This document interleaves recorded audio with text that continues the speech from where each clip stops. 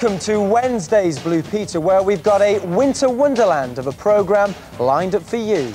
Oh yes, Romana gets behind the wheels of a snowplow and blasts her way through the blizzards.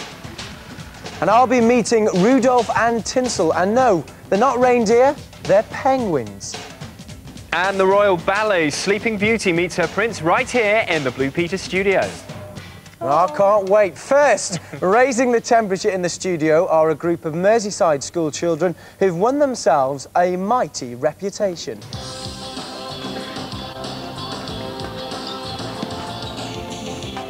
Faster than a speeding shuttle, here's the Hudson County Primary School badminton squad.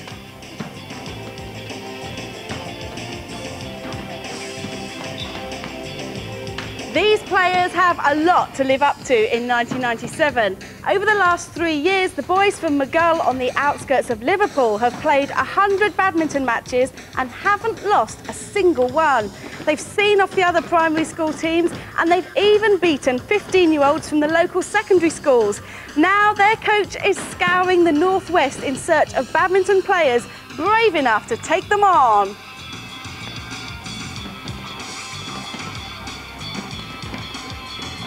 But you know what, Tim? Yeah. They haven't counted on the skills of the BP All-Stars, have they? Well, you go and join that team over there, Katie, and show me stuff. Michael Jones, are you around?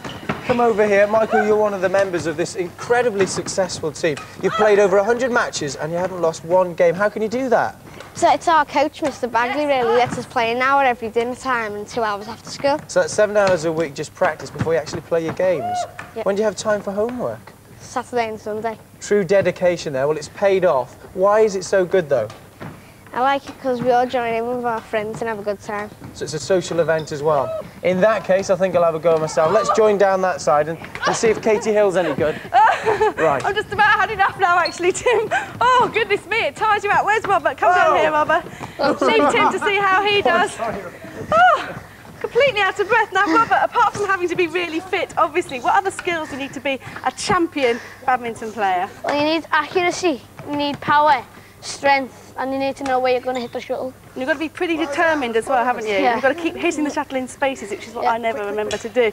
Now, you're from this champion team, but you can't find anyone to play. Who are your next opponents? I think it's Mr. B's Badminton Club, but no one dares to take us on. Like, Really? You're too good, yeah. They're all scared of you. And you're actually going to be representing Merseyside, aren't you? Yeah, me and Michael Jones are playing for Merseyside on Sunday against Formby. Feeling pretty confident? Yeah. Well, good luck on Sunday. Thank you very much for coming in. I think Tim could do you. with your help over there. Hey, I'm doing well. Good luck to the whole team for 97 Okay, if ready? anyone dares to take them on. It's yours, Michael.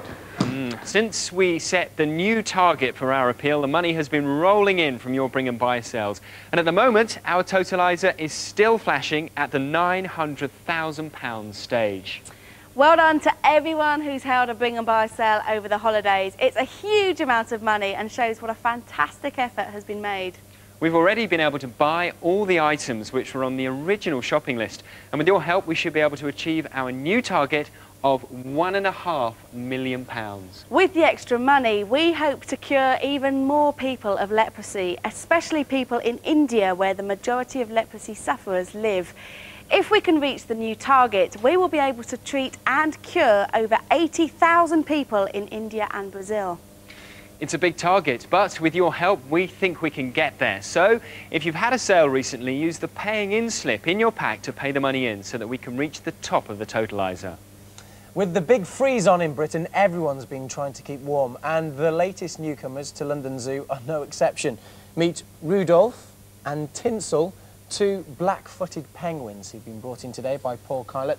Paul, thank you very much for bringing them in. How old are they? They're 4 weeks old now. They've still got quite a bit of fluffy down on them. Will they lose that? In a few weeks' time, yes, all the down will be gone. Proper penguin coat after that. And where do these penguins actually come from in the wild? The black-footed penguin comes from South Africa and off the coast of Namibia. Now, correct me if I'm wrong, but I always thought penguins were only found in extremely cold countries. But the two countries that you've mentioned are actually quite hot. Many people think they come from just the cold area, but they come from Australia, New Zealand, Peru, Chile. South Australian penguins, I'm not sure I believe you. It's true, ask any Australian. How about How do they cope with the heat, though? Well, they've got special adaptations. The black-footed penguin, for example, has bald patches over the eye. Not evident now, but when they're adults, they will. So that'll allow them to sweat just there? That's right. It helps them to lose heat. Now, they're only 4 weeks old, but they're being hand-reared. Does that mean that there's a problem with them? There's not a problem. In the wild, there's a high mortality rate of penguin chicks, but at London Zoo we hand raise them because we have about a 95% success rate, survival rate. So many of them survive like that. We're not going to just give them the best chance possible. Yeah. Do you think I could actually have a go at feeding them then, since they're used to humans? If he's interested, yeah. Okay. Well, let's try Tinsel to begin with. Tinsel, you were quite hungry earlier on. Let's see if I can. I need to cover their eyes, don't I? You do. Right. There we go. Cover their eyes and prise the beak open a little bit, see if they're interested. Look. Ooh. Ooh, look at that. Ooh, look at that. Hey, he's a hungry fella. Are they an endangered species? They're not endangered, not yet, but they are vulnerable. And that's basically because where they're found is along a main shipping route. Also, there's illegal egg stealing. There's also overfished waters as well. But these two are healthy penguins. Looks like they're going to have a long life. When will they be full adults? Full adults between 12 to 18 months, but they're fully grown in 10 weeks. Well, thank you very much for bringing them in, and if you ever need anybody to help you feeding them, I've obviously got the touch. Now, the last couple of weeks have seen some of the coldest weather for several years, with snow and sub-zero temperatures in many parts of Europe. So, we sent Romana to see how the villagers are coping in one of the frostiest and most appropriately named places in Britain.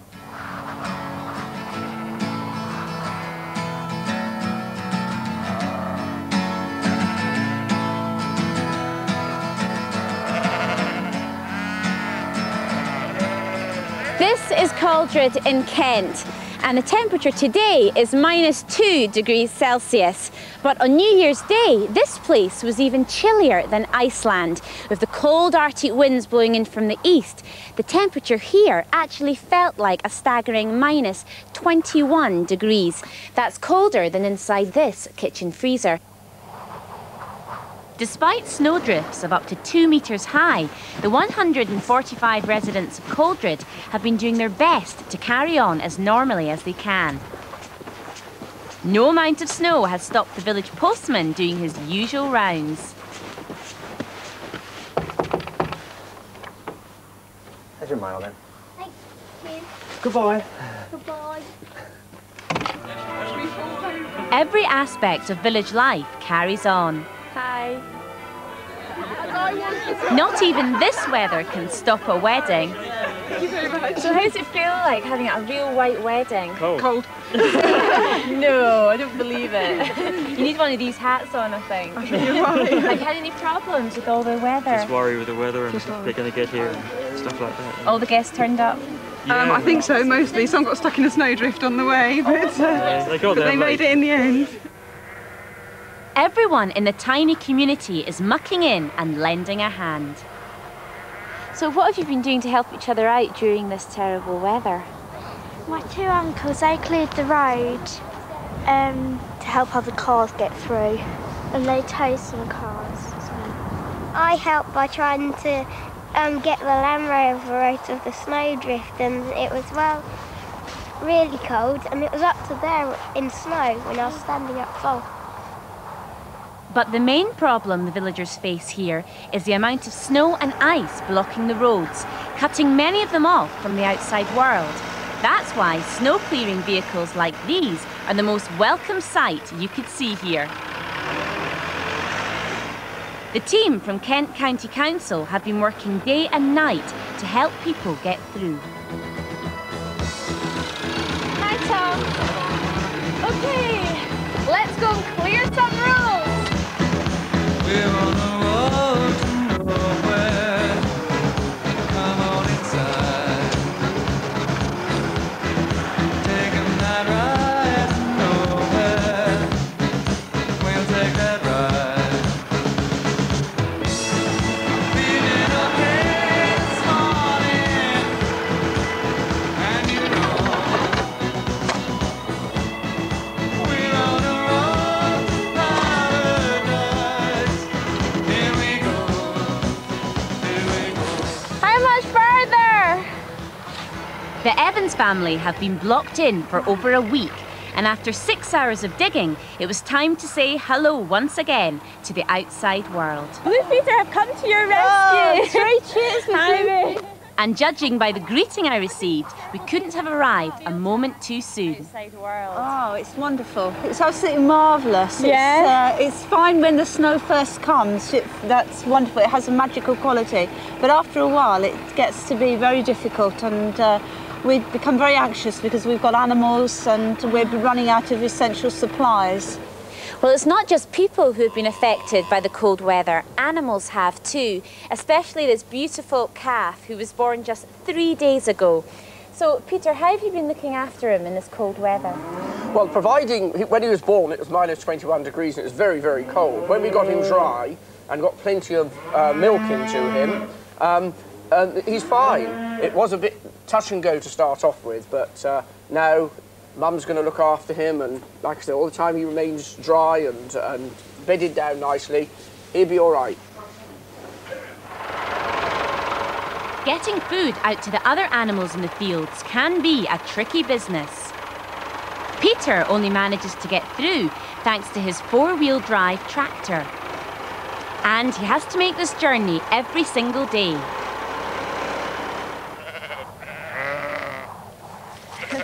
Ooh, well, the sheep seem pretty happy at the moment, but what kind of problems do they come across in this type of weather? Well, water's the biggest problem because it's constantly freezing. And the other thing is, obviously, their appetite goes up a lot, and we have to bring everything to them. What sort of things? Hay and corn in the form of oats with some protein and that in it. And we do bring potatoes and anything just to keep them filled up. It's great to see a flock of contented sheep despite the big freeze. Well, that's all the hard work done for today. I've cleared the road, I've fed the animals, now it's time for a little bit of fun in the snow! Oh, really? Big mouth or something?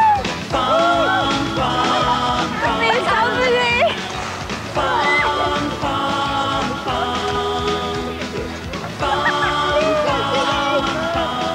Who needs expensive foreign holidays in the snow when you can take up winter sports right here on your own doorstep? Bye!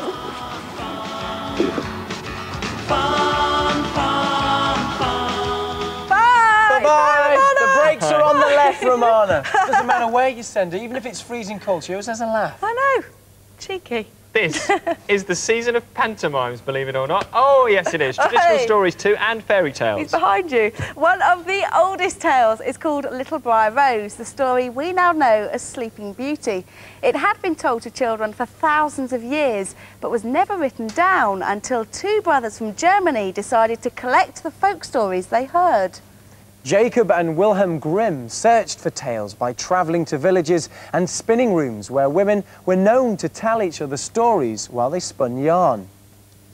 But it was the old nurse from next door who told them the story of the beautiful baby princess whose christening was celebrated by every good fairy in the kingdom. But there was one wicked fairy who hadn't been invited to the christening. And when she found out, she was so angry that she cast a spell on the baby, saying, "Death shall come to you. You shall prick your finger on a spindle and you shall die." Go on, Marie. What happened? And so, in 1812, the Grimm brothers printed the story of Sleeping Beauty and it became a well-known fairy tale across the world. The Russians had the idea of turning it into a ballet, and the famous composer Tchaikovsky was asked to write the music for it. The first production in 1890 took well over a year to prepare. The critics weren't sure about it, but the public loved the new ballet. And 100 years later, the Royal Ballet in London are dancing exactly the same steps. In their latest production of The Sleeping Beauty, Leanne Benjamin dances the role of Princess Aurora and Bruce Sansom dances the role of the Prince. Here's an excerpt from the wedding celebration, Pas de Deux.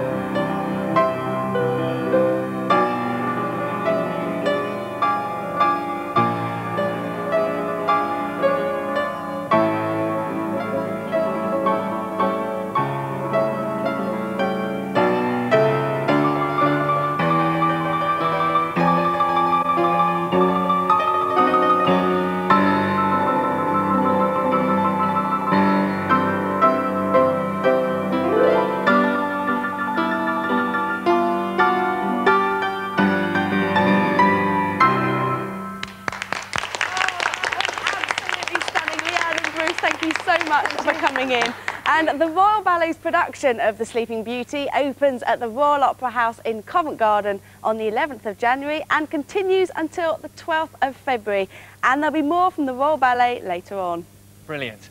Now, one of the hottest things in the charts during '96 were the Spice Girls, and they look set to take 1997 by storm too. So here on BP, we thought we'd add a touch of spice to your lives by showing you how to make your very own, wait for it, Spiced Girl cookies. And here they are, yes, with a dash of artistic license. We have here Jerry, we have Emma, we have Victoria, we have Mel B, and we have Mel C. So to make your basic spiced cookies, I shall tell you what you want, what you really, really want. I'll tell you what I want, what I really, Sleeves really up want. first. Tell me what you want, what you really, really want. Well, I shall tell you. 225 grams of self-raising flour, 2 level teaspoons of mixed spice, half a teaspoon of ground ginger, 125 grams of light brown sugar, 125 grams of unsalted butter, softened, very important, you'll see why later, and 1 medium egg which has been beaten.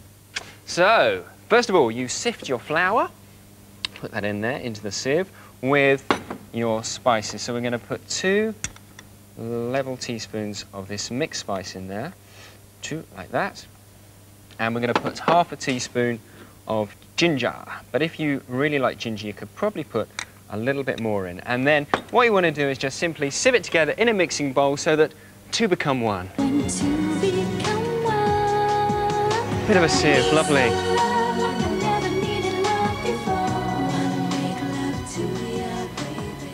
And that's all your sieving. Then you stir in your sugar, in it goes, and your butter. Oh, we're having fun in the kitchen today. Bit of butter, and get in there with your wooden spoon and give it a good old mix around. And when that's mixed in, then you want to make sure you've got some good clean hands, because you're going to get in there with your hands and crumble it all up till you've got what looks like fine breadcrumbs. In fact, you want to give it a good old zigga-zigga-zah. So zigga-zigga-zah your mixture. And there we are, get in there and make those breadcrumbs. Now, I haven't got time to make them into really fine breadcrumbs, but I think that looks all right. A few boulders in there, but we'll disguise those. And then add in your egg. Now, try not to add too much too soon, because if you do, you're going to end up with a really gooey, sticky mess. So just a little bit at a time, mix it thoroughly, so you're going to bind the whole thing together. So there we are, a bit more. I think I can probably afford to add it all on this occasion. There we are. And when you've added it all and mixed it in, again, a good chance to get in there with your hands and knead it all into a ball. Now, I'm not going to do that now, but I've got actually one that I kneaded a little bit earlier on. And when you've had a good old knead, it'll end up looking something like that. Right, now for the time, we're going to transform this into our cookies. You want to get your flour shaker, shake it onto your board like so. There we are, lots of flour so it doesn't stick. And then take your mixture, put it on your board, and take a rolling pin. And then you want to roll it out to about 1 centimetre thick. So move it around like that. Do it from the other side. There we are. And then take one of these pastry cutters. Quite a big one here to make some nice chunky cookies. Just cut down like that, and there you have your cookie. Now I'm going to put mine on a baking sheet which has got some greaseproof paper on it. Just pop that out there, and then simply fold your mixture up again, and again roll it out to about the same thickness, and again push down with your cutter. Now hopefully here you should have enough to make about 5 cookies, but I haven't got time to make 5. But I'm going to put these 2 in the oven now on 190 degrees centigrade, that's 375 degrees Fahrenheit, or gas mark 5, for about 10 or 15 minutes until they're nice and golden brown. So in they go, like that. And I've got a few here that I took out the oven a little bit earlier on, and they've cooled down here, and these are your finished basic spice cookies. But now for the fun bit, the decoration. So I'm going to take one of those out there. I'm going to decorate this one to look like Mel C, I think, and there she is. Now, Mel C is probably the simplest one to do. And to decorate her, I've got some of this coloured icing. I've also got some of these jellied diamonds and some of these silver icing balls that they're often used for cake decorations. So, now begins the transformation of basic spice cookie to Mel C Spice Girl. So a bit of brown here for Mel C. There we are, passing now. And again like that, one there like that, and one more on the other side. There you go, like that. Now, this strawberry icing you can use for the mouth and the eyes, and also it's great to use as glue as well. So one there, like that. And also the nose goes straight down and across like that. And then we're going to have a couple of green eyes, I think. Green eyes from Elsie. Put that over there like that, and she'll have a pink mouth. There we are. And then that all-important Mel C nose stud. Just use one of these little icing ball decorations and just pop that on the end of the nose there. And there you have it, your Mel C Spice Girl. So if you fancy making Spice Girl cookies, then you can find the recipe on our CFAC pages beginning at 525. And I imagine the Spice Girls are probably dialing up those numbers even as we speak. That's my favourite. Can I have a bite? You can, there you are. Thanks very much. Very good, Stuart. What are they like? Yeah, we had good fun watching you. Watching you make them. But we will be back on Friday when I'll be behind the wheel practising my swerves and corners. That's just getting into the car park. We'll be uncovering some turn-of-the-century spy cameras. And No Mercy perform live in the studio. So we'll see you then, and good luck with your Spice Girls. Absolutely. But to end the show, more magic from the Royal Ballet's Sleeping Beauty, the dance of the Green Fairy with Natalie McCann. Bye. Bye-bye.